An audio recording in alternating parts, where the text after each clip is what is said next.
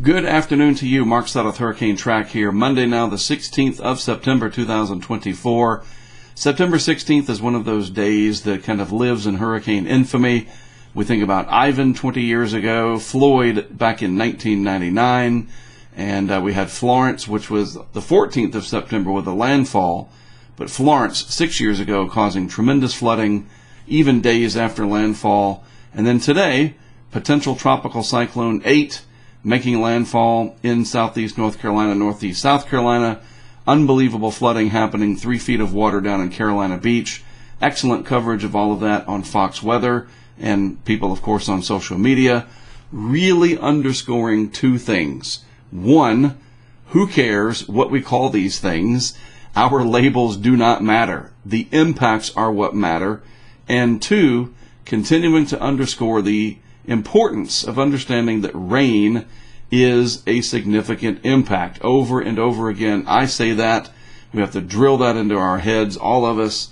And PTC 8, it was almost a tropical storm, structurally, whatever. None of that matters. What matters are the businesses that have the flooding, the residents that are stuck in Carolina Beach, the school system here in the Hanover County Schools that are dealing with the backlash for not calling school last night. It is a real mess, and this thing didn't even have a name, air quotes there.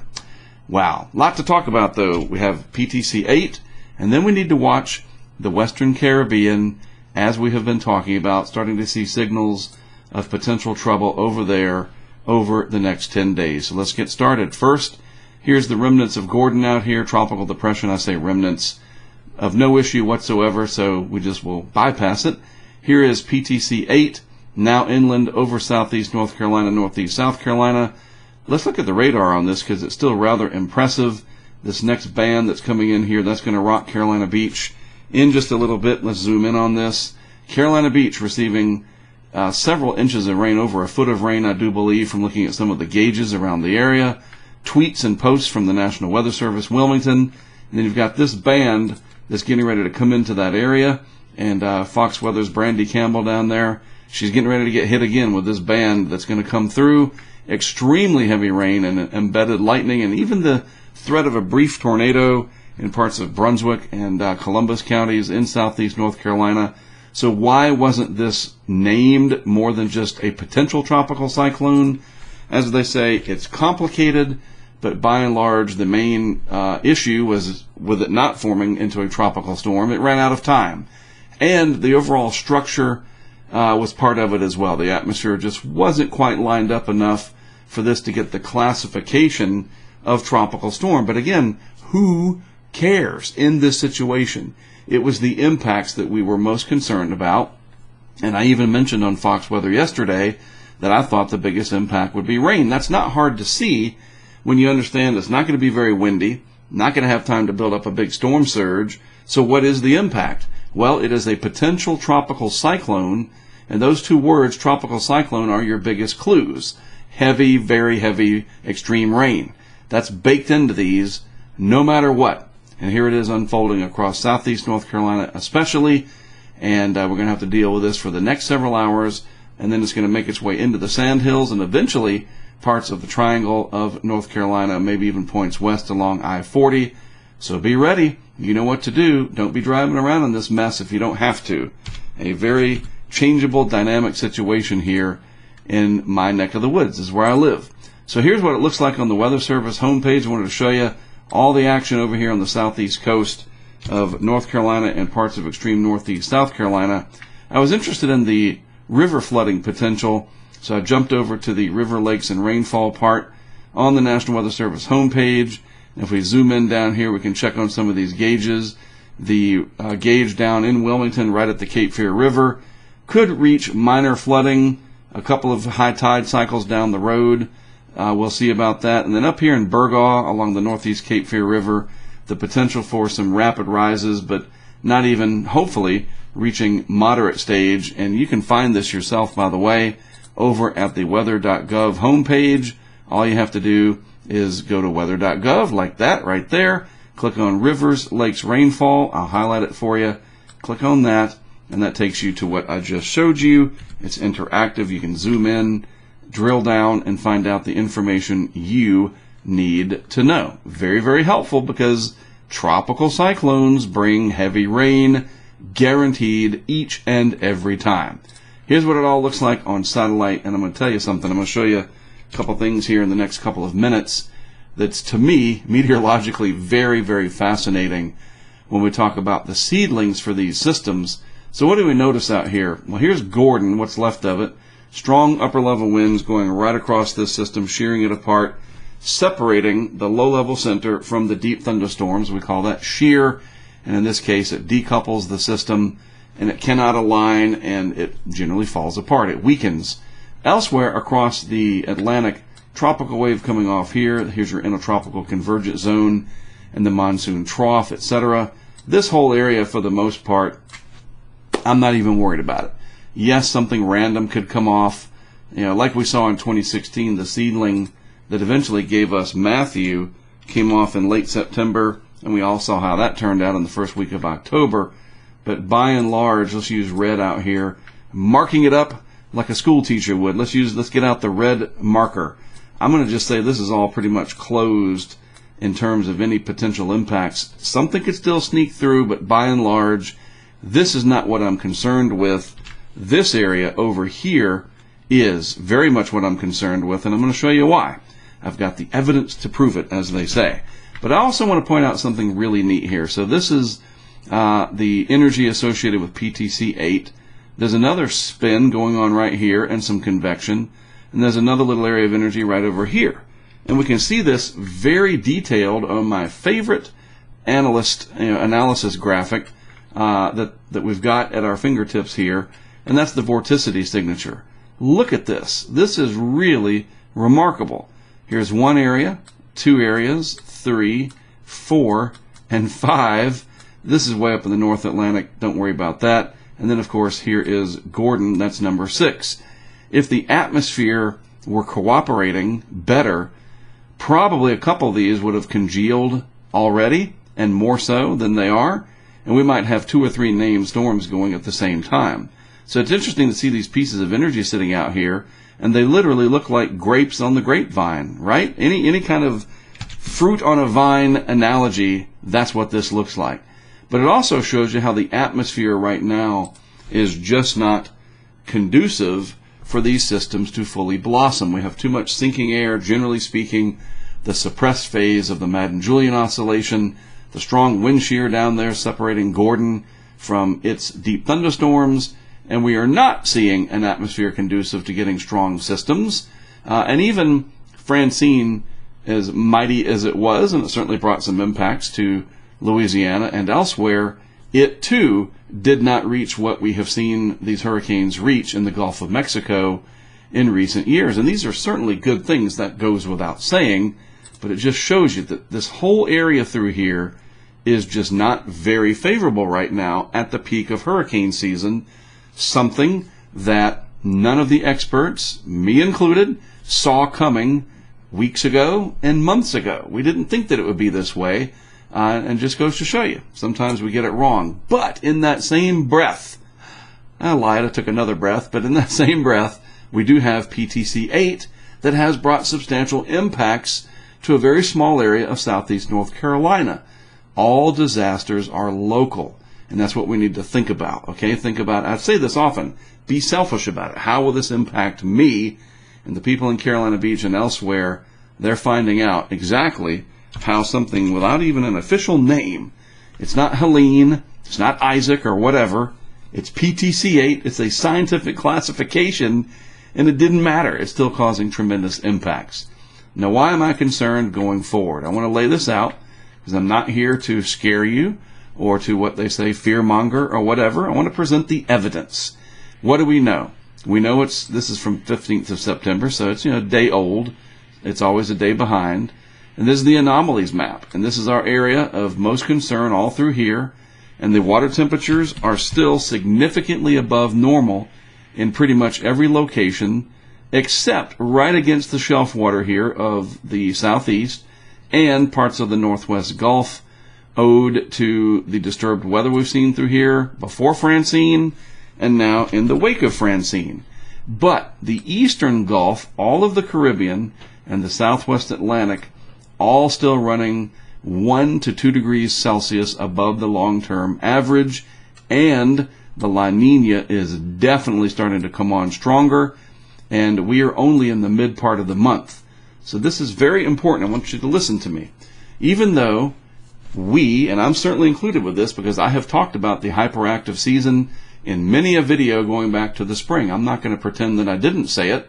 We thought that it would be far busier up to this point than it has been.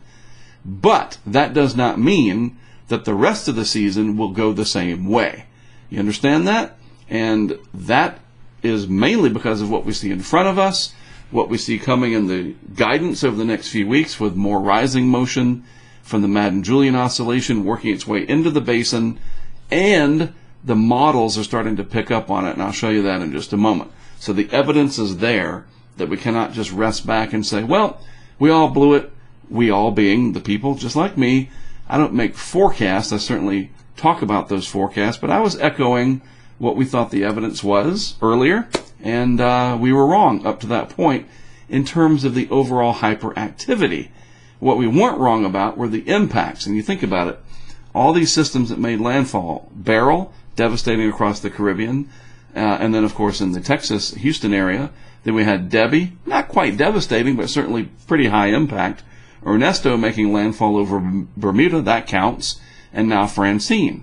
So 4 major land impacts, and we're only up to the mid part of September, with the potential of a very heavy backloaded season remaining, that we could still get 8 to 12 named storms additionally. That does not seem out of the realm of possibility. And where will most of that happen? Probably right through here. Could get a couple out here in the open Atlantic. That wouldn't shock me either. But I am most concerned about this area right through here. And last I checked, that's where pretty much all of us live, west of 60 degrees longitude. Let's just make it very general. Everybody that's probably watching this video lives in this area, right? A majority of the people. So the water temperatures are still there. We're still in peak season, and the models are starting to respond. This is the GFS from the 12Z run today. There are those pieces of energy, and this might be the leftovers of Francine, now that I think about it. There's PTC8. This is nothing, this is nothing, this is nothing in terms of officially named or whatever, but just look at all that energy sitting up there in the subtropics. Really fascinating to see from a meteorological perspective. Now, I want to start watching this area because the pattern is going to get favorable, that eventually we're going to get the piling up of air down here, what we call convergence. The Madden-Julian oscillation is going to set in. The upper levels are going to become more favorable. And climatologically speaking, the end of September through October, that's when we would naturally be watching this area and this area and this area. That's what happens naturally. So let's see what happens. Let's see what the GFS has shown. Let's take this out to 1 week. I think that's fair, and we can see what happens with our systems. This is 5 days out, and so far, not much, just a weak little area of vorticity there, nothing to worry about here, but you're just starting to see, look at this curvature down here. That is that air starting to pile up, that Central American gyre almost. How that's officially defined, not sure, but we're starting to see the signs just 5 days out. Let's move this out another couple of days, and you can see the makings there. This is 6 days, and then finally by day 7, the energy starts to congeal down here in the Northwest Caribbean Sea, counterclockwise turning in the low levels. That's that low-level vorticity. The satellite imagery a week from today should look really interesting down here if this is going to come to fruition. We will be able to see it in real time, day by day by day. Does this evolve as the model is suggesting? And just to show you, let's go back to time 0. The Canadian, the CMC, that is also suggesting something happening down there. It's a little bit faster. Take this out to a week's time as well. There you go to 168 hours. This is more organized, maybe feeding back on that thunderstorm activity or convection as we call it a little bit over. I don't know. We don't know. It's the future. Maybe the Canadian's right on the money. But look, there's the Canadian. There's the GFS. Both of them have some disturbed weather in that part of the Caribbean going out a week. What about the Euro? Let's check out the Euro. This is from the run overnight, and at the Let's see, we don't want it. That's 12Z today. We want to go 0Z last night. Let's take this out to a week and see if it matches up. Not nearly as much. The euro always seems to play catch up, I'm going to be honest with you. And just in this case, it has this huge area of energy down here and doesn't focus it. But two of the major models, and the Canadian has certainly performed well over the last several years, and the GFS Global Forecast System and their ensembles are all hinting at, and even the euro ensembles, something to watch for down here. You will see me mentioning it. You will see other people that we trust and follow on social media mentioning this stuff as well. All right, a couple other pieces of commentary for you here. This is where having our partnership with QuickDam really gives me an opportunity to talk about them again, and a very important reason. What we saw here with PTC 8 underscores the need to be prepared.